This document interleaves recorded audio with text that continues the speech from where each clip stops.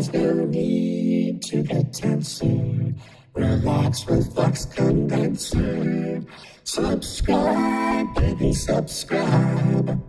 Recently, I decided to stock up on some frequently used electrolytic capacitors suitable for high-fidelity, solid-state equipment. As I researched which ones to buy, though, I quickly got overwhelmed and decided it would be simpler if I just shopped within one brand of capacitors. I chose Nichicon as they have a good reputation for quality.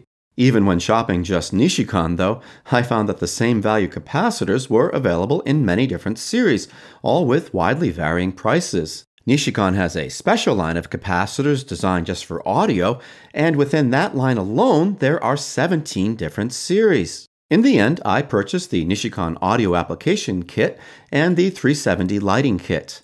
The audio kit has values up to 330 microfarad, and the lighting kit has values up to 3300. Between the two kits, I have a good stockpile to cover much, but not all of the electrolytic capacitors I'll need. To repair this integrated amp, for example, I still had to separately order these 1000 and 2300 microfarad caps.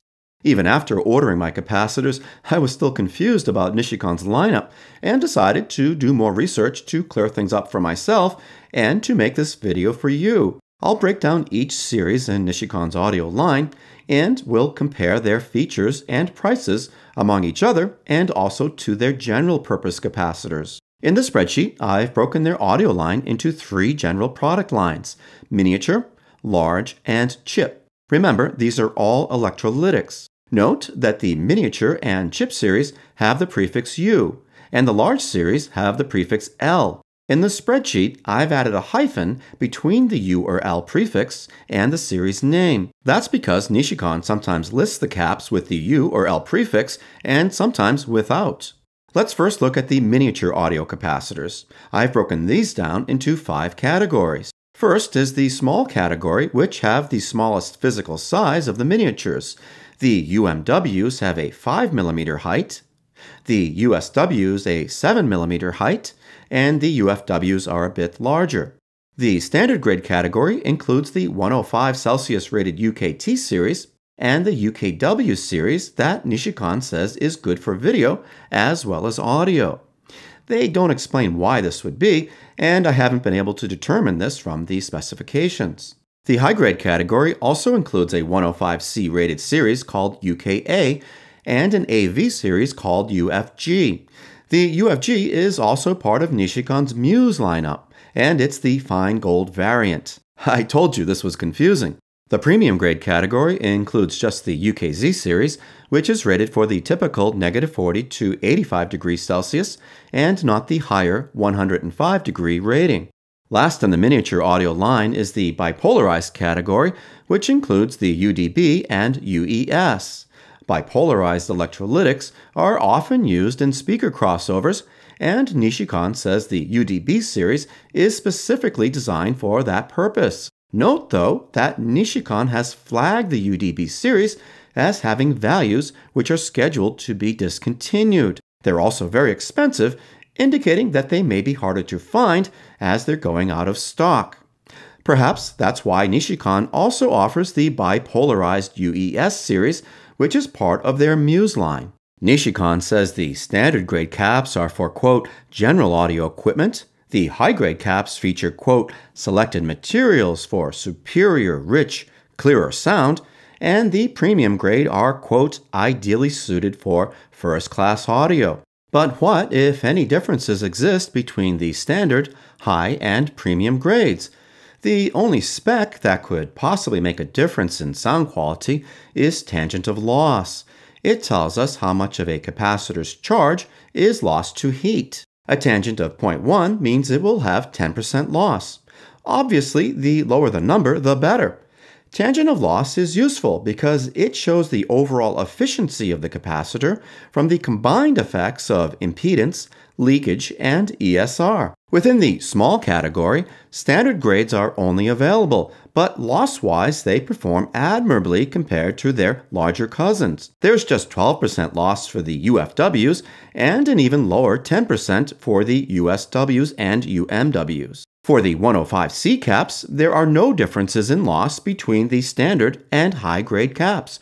Both have 14% loss. For the AV caps, the higher grade UFGs do have less loss at 10% compared to the standard grade UKWs at 12%. As expected, you'll have to pay more for the improvement. The premium UKZ series has a premium price, but does it offer premium performance?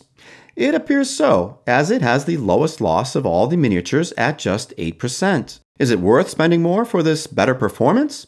That I can't tell you, but I do suspect that even the most golden-eared among us would have a hard time hearing the difference between an 8% loss capacitor and one with 12%. Still, when repairing top-of-the-line equipment, even skeptical me might decide to splurge just to have that extra peace of mind. Looking at the bipolarized miniatures, the UDB series first appears to have lower loss at 10% compared to the UESs at 12%. But look closely, and you'll find they've been measured at different frequencies. So I'm not sure it's an apples-to-apples comparison. And again, just look at the price difference. I'd say for Nichicon's bipolarized audio line, stick with the UESs unless you can get the UDBs for a good price. I compared Nichicon's audio series miniatures to their general-purpose counterparts and found that, for the most part, the audio series offers a similar value. The exception I found, though, was again with the 105C rated caps. As you can see, the non-audio general-purpose UVZ series not only outperforms the UKTs and UKAs, but they're also cheaper. At least the UKA series does appear to have a higher endurance rating than the general-purpose UVZs, which is measured at 2,000 hours instead of 1,000. But I just don't see any reason to get the UKT series when the standard grade UVZs offer the same performance at a much better price. Moving on to Nichicon's large audio electrolytics, I've broken them down into 4 categories: high voltage, high grade, higher grade, and highest grade. All have components rated under 100 volts, except the LKX, which has caps rated from 200 to 450 volts. They're all snap-in style, which is suitable for PC boards.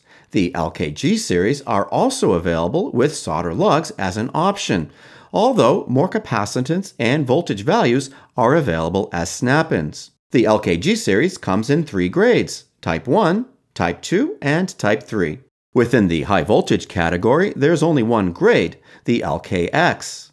These have the lowest loss compared to the other large caps, but it's not useful to compare the LKX series against the others, as they're really a different type suited for much higher voltages. Looking at the high and higher grade large audio caps, we see that they all have similar performance at 25% loss.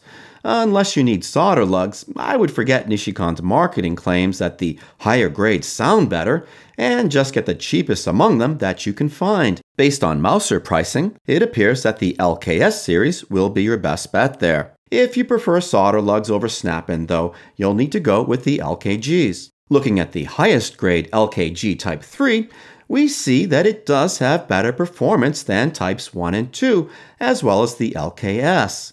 20% loss versus 25%. It comes at a premium price though, so you'll have to decide if it's worth it. As I said about the higher performing miniatures, I suspect that it would be difficult to hear the difference between a 5% margin of loss. But when repairing top-of-the-line equipment, I still might splurge on the Type 3s to have that peace of mind. Or would I? Digging deeper, we find that Nichicon's general-purpose LLS series offers the same 20% loss, but is much cheaper. In fact, it's even cheaper than the Types 1 and 2 and LKS, with better performance at just 20% loss compared to 25%. Granted, the general-purpose LLS series are only available in snap-in, so if you really want solder lugs, it might be worth spending more for the LKGs. Otherwise, I don't see the advantage. What do you have to say about that, Nichicon? Well, their marketing department says that their audio capacitors are, quote, designed to give premium sound quality when compared to general-purpose capacitors, and that they're, quote, ideally suited for first-class audio equipment where qualitative and quantitative characteristics are required. I couldn't agree more. Quantitative characteristics are required, and you can't make qualitative claims without them. In the case of their large can capacitors, though, Nichicon's audio caps simply don't seem to have any quantitative measurements to back up their qualitative claims. Of course, this is nothing new in the audio industry, where making claims that better sound can be achieved through means that can't be measured is de rigueur. I'm of the opinion, though, that if it can't be measured, it can't be heard. Just using exotic or expensive materials can't magically make something sound better. So don't buy a Nichicon capacitor because Nichicon says it sounds better. Buy a Nichicon cap because it provides the performance you're looking for at a price you're willing to spend. That, of course, goes for any manufacturer. Sometimes the audio-labeled cap will be the better choice, and sometimes the general-purpose cap will be better. Just do your homework. To make that a little easier, I'll leave you now with some uninterrupted video of the spreadsheets I made to give you a chance to grab some screenshots if you're interested. To stay updated about my new videos, please subscribe and click the bell. And if you like this video, give it a thumbs up. I'll see you soon.